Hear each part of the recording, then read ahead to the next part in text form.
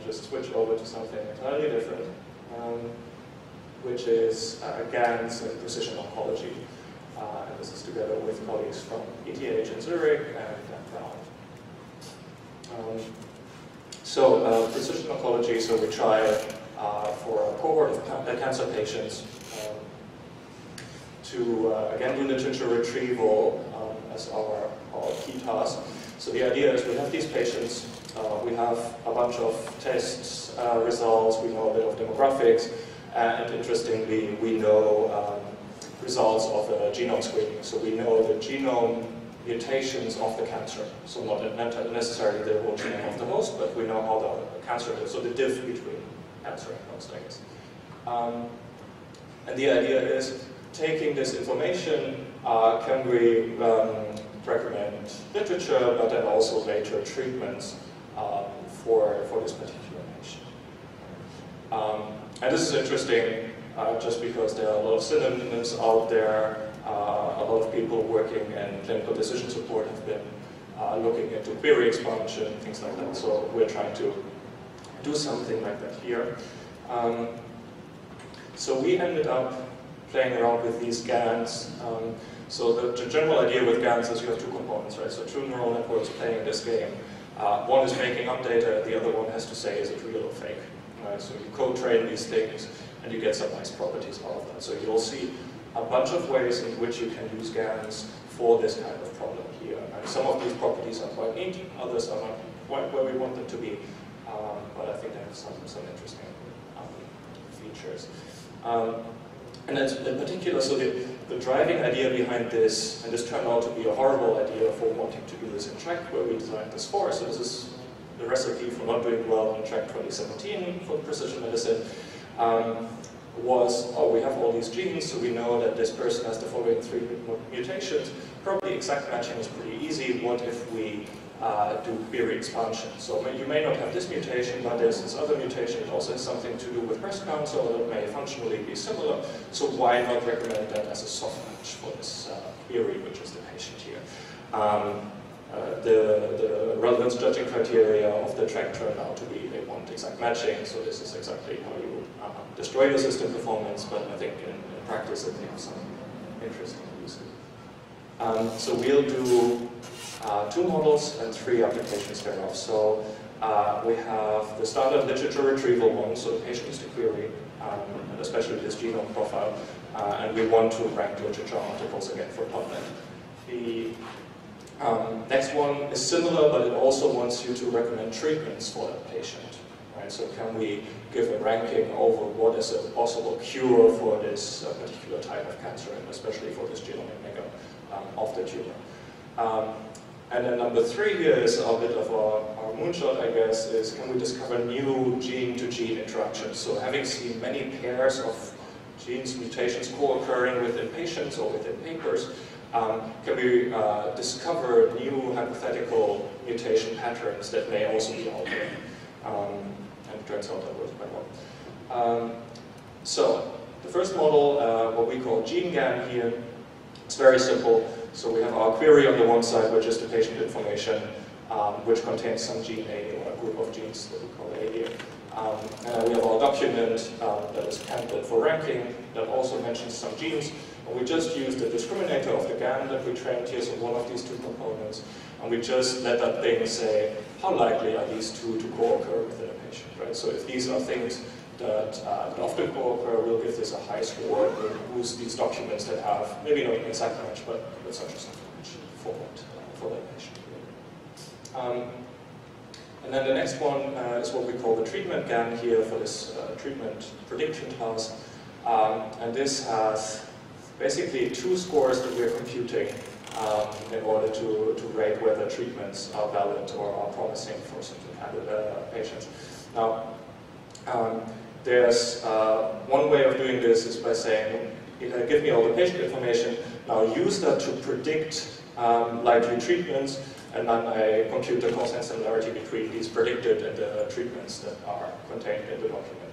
And then the other one is to simply using, again, the discriminator, say, again, following this dashed line here, give me the patient information, so the genetic makeup, the vector of treatments discussed in the paper, and again, give me a score that describes how good of a match these two are. And then we basically use both of these scores in order to quantify the quality of the match between query, which is patient, and literature article. Okay. I hope you can see these tables, otherwise you'll see them at the blue poster over there, that I somehow have to bridge from the red poster. We'll see how that works. So we basically take a TF-IDF vector space model, and when comparing that model raw to that model with the output of this GAN just now, just in a linear fusion, we can see that, that most metrics here improve by quite a decent margin when we add these GAN scores on top. So that was encouraging. Now, for the second case, when we do treatment prediction, we're looking at two scenarios. So the first two rows here will show you predicting treatments together also with the medication. So not just which class of treatment, but also which concrete med, so a much, much harder problem. You also see that the scores are much lower than in the bottom part. And here you can see that the addition of these GAN scores approximately doubles recall while keeping precision pretty static. And for the bottom part, for the much easier treatment prediction problem, it doesn't really do anything. I mean, your numbers switch around a bit, but it doesn't really get better or worse. Now, the final and most interesting problem here was this interaction discovery, so this true generation of mutations. As what we tried to do with this was hypothesis generation for biomedical researchers, right? So can we give them promising mutation patterns that they haven't seen in real life, but they may want to look for in these genome screening panels. And what you can see here is quite interesting. So in order to get our training data for our GAN, we kept the occurrence frequency of these mutation patterns. So we said everything that we don't at least observe in 100 patients, we will not include in training. So we train on this. And you can see that a lot of the false positives that our generator produces actually fall right to the right side of this frequency cutoff. So these are things that the generator has never seen for training, but that it predicts correctly because they fall just out of that. So many patients have these, and they are just counted as false positives because they weren't in the data set. So this is really, really interesting. Again, I guess most of us are not precision oncologists, but I'll anyway very, very briefly talk you through three examples that we drew out of this. The first pair here, this BRCA1 and WRN, are both genes that are quite directly related to the formation of breast cancer. So that's a very, very simple pair here where you can say, well, having the one very likely means that you may also develop the other, or at least that it's functionally quite similar. Now the second pair here is similar. So again, so these are genes that have a very, very similar function.